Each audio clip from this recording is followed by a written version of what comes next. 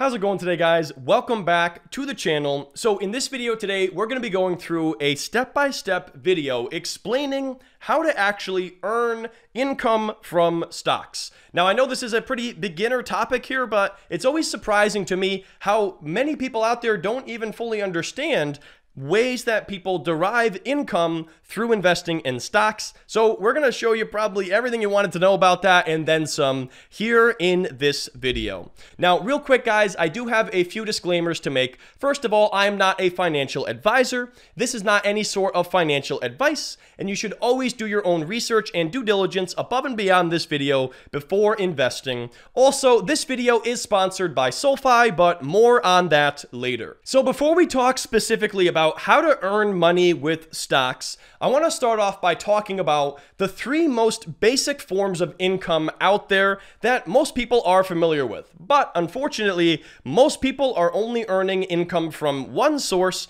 which is typically this earned category here. So earned income is the traditional form of money where you trade your time for money. The problem with this is when you stop working, you stop earning. Examples of this are W-2 employees, freelancers, and independent contractors.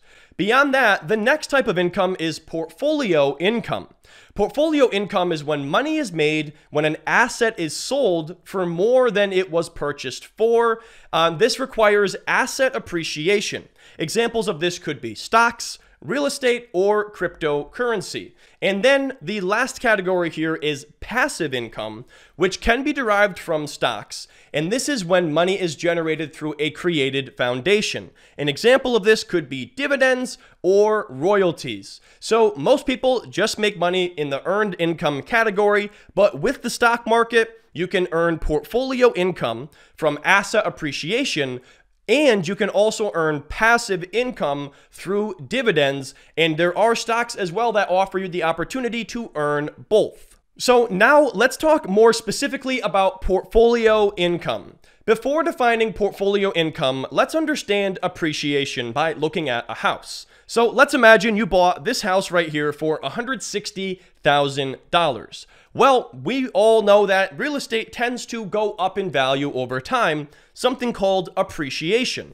So let's say 5 years later, the house is now worth $180,000. However, a house can also depreciate or lose value over time. So obviously over the last few years, we've seen many assets appreciating in value, but do understand they have the potential to depreciate as well, and that all investments, including stocks, carry risk. Portfolio income is built through the collection of various investments such as stocks, bonds, real estate, and other assets out there. So basically, you have this overall investment portfolio, which is your different allocations into these different types of investments. This type of income is generated when the value of an asset increases or appreciates. The only issue with portfolio income is that to realize those gains, the asset must be sold. So a lot of times they'll talk about that as a paper return, where you basically have that a paper loss or a paper return, which is what you've lost or made on paper. But understand that you don't actually recognize that gain or loss until you sell that underlying asset. So with portfolio income, you have to sell the asset to somebody else at a higher price to earn that appreciation from the underlying investment. Now we'll talk more about passive income. So I have a question here. What do the following terms have in common? We have a crock pot or a slow cooker, we have stocks, and then we have a dishwasher. Well, each of these three items teach us how to value our own time. After the initial effort, these items may begin to work for us. Society encourages the use of automatic machines like slow cookers, dishwashers, laundry machines, etc., so that we can enjoy our most valuable resource, which is our time. Most of us today are not using a washboard or doing our dishes by hand because it makes more sense to get something that you have to invest in or purchase, like a dishwasher or a laundry machine, to then get your time back and have that happening without your active involvement. So the question becomes, why not do the exact same thing with our money? And so that's basically like what passive income is. It's the equivalent of having these things running in your home, like your dishwasher or your laundry machine, making your life easier and doing something for you without your active involvement. Passive income is income that requires little to no work or time to maintain after a foundation is built. So you cut up all your food and you put all these ingredients in the crock pot. That does take some active involvement. But then for the next 5-6 hours, without your time, without you being involved, it is passively cooking that food for you. And then you're going to come home to a meal because of your past efforts. But the most important thing here, guys, is that passive income requires initial effort. If you don't chop up food and put it in your crock pot, it doesn't matter if you have one. It's not going to provide you with any value. In the same token, even if you just have a brokerage account just sitting there, if you're not actively adding ingredients to it, it's not going to be providing you with much of any value. So passive income requires initial effort, and an example of this is earning stock dividends. So the most popular way to earn passive income via the stock market is definitely earning income from dividends. Now, dividends are the distributions of company profits to shareholders. We're not going to get into a tremendously large amount of detail here, but I do have a full 1 hour long video about dividend investing. If you're interested, I will toss that video up in the corner. So some companies out there offer dividends while others do not, and there's no set requirement out there or some rule that says these ones have to pay dividends and these ones don't. Some large companies, even though they're billion-dollar or even trillion-dollar companies, still don't pay dividends because they'd rather reinvest that money themselves. Dividends are paid out on a set schedule, typically quarterly or annually.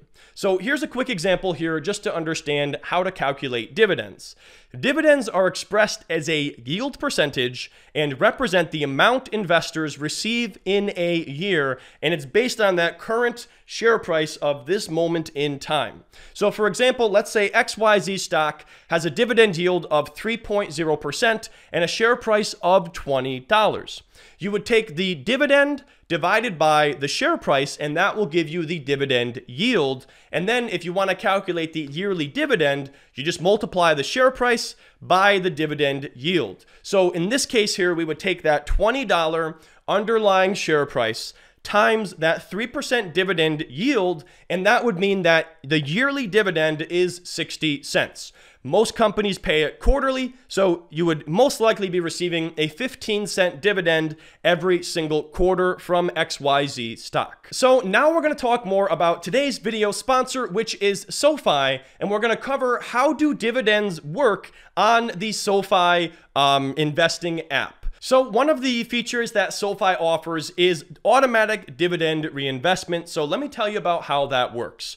With dividend reinvestment, any dividends received are automatically invested back into the stock. And with SoFi, they're going to be utilizing stock bits, also known as fractional shares. So you don't have to worry about saving up enough money to buy a whole share of the underlying stock. You can invest automatically those dividends into stock bits or fractional shares, and it's really quite simple to turn on.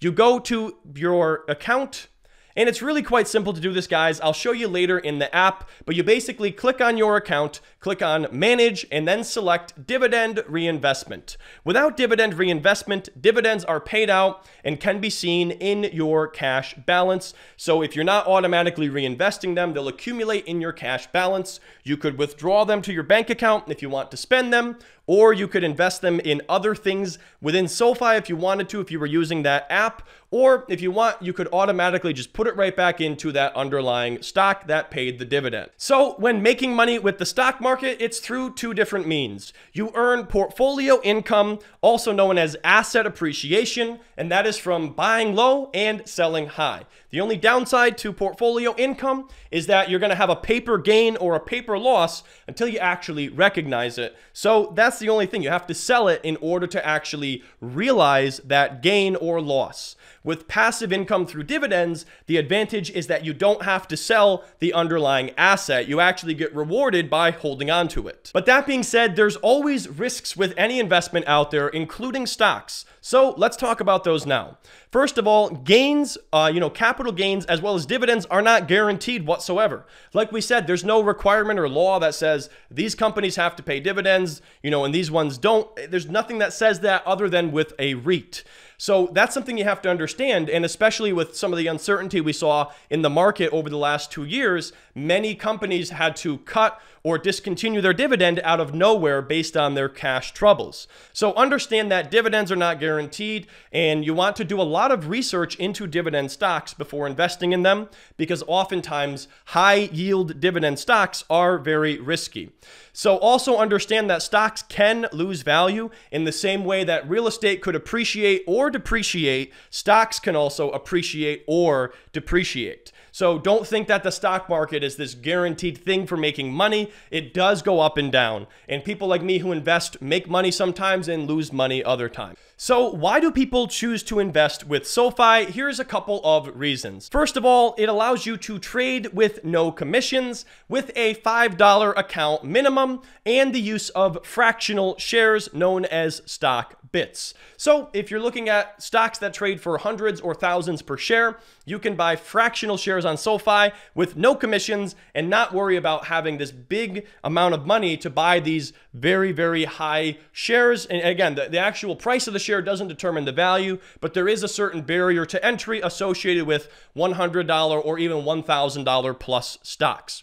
With SoFi, you have access to ETFs, stocks, cryptocurrency, and IPOs. You can win up to $1,000 with a new account by opening an account with the sponsored link down below. It's not an affiliate link, guys, so I don't earn any sort of commission there, but I do appreciate SoFi for sponsoring this video here. So if you do decide that you want to check them out, after doing some research, and then after this video, feel free to use that sponsored link down below. Very much do appreciate that.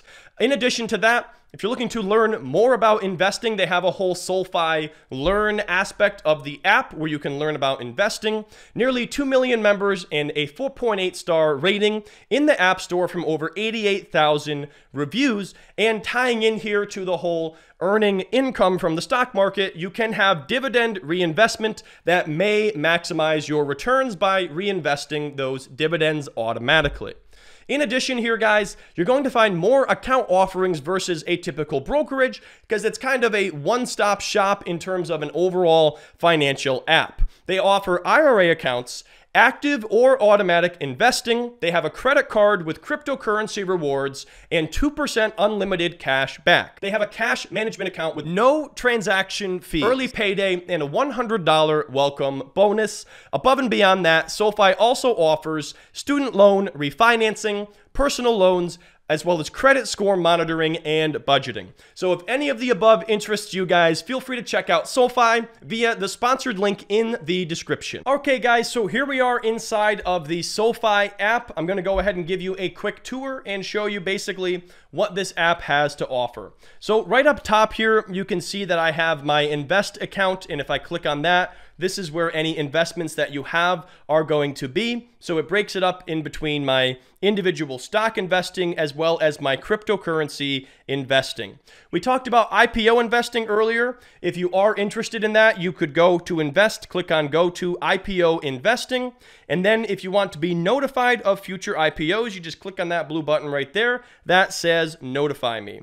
It looks like right now they don't have any IPOs available, but if you click on notify me, they'll update you anytime that changes. So on the home tab, you can see your different accounts here, and you can see where the balance is and how it's growing over time. It also gives you performance of your different investments. Now, if you do link up, with the different spending cards and debit cards and link your accounts, you can also follow spending, look at spending by category, and this is all of the budgeting tools that SoFi offers. They also do free credit score monitoring if you are interested. You can track the value of your home, tag transactions, So many really crazy things you can do within this app. I'm actually excited to track my home value within the app. I have 2 properties now, so I'm probably going to add that in at a later date, just because that is helpful rather than going on my mortgage statements to be able to track that automatically.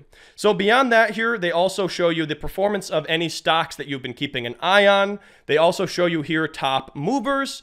They're going to show you utilization of your credit cards if you in fact link those here. There's also the reward section here where you can claim any reward points that you earn and redeem them. They also have sweepstakes oftentimes going on, and there's even a leaderboard here if you want to create a social account and, you know, track your performance compared to other people on the app. You'll also find, you know, news section here, and I honestly really find that this reminds me a lot of, you know, a news feed on a social media app where you just scroll through here and find interesting things. On the money tab here, this is where you could open up an account for cash management here, or if you wanted to get a debit card with them to track spending. Here we have the credit card, and they also have the ability to earn cryptocurrency as a reward on your spending if that interests you. We already looked at the investing account here, and then if you want, they also have loans within the app if you want to look at personal loan, student loan refinance, or even purchasing a home. Everything right here within this app. Anyways, guys, that's going to wrap up this video. I hope you enjoyed it. Once again, thank you to SoFi for sponsoring this video. If you guys decide that you want to check out SoFi after watching this video and doing your own research, feel free to use that sponsored link down below. You know, SoFi did sponsor the video. It allows me to provide content like this to you. So your use of that link is always appreciated, but of course, never expected. If this is your first time seeing me here, guys, make sure you subscribe and hit that bell for future notifications. If you enjoyed the video, drop a like. If you have any questions, leave a comment and I'll do my best to answer. But thank you guys so much for tuning in, and I hope to see you in the next video.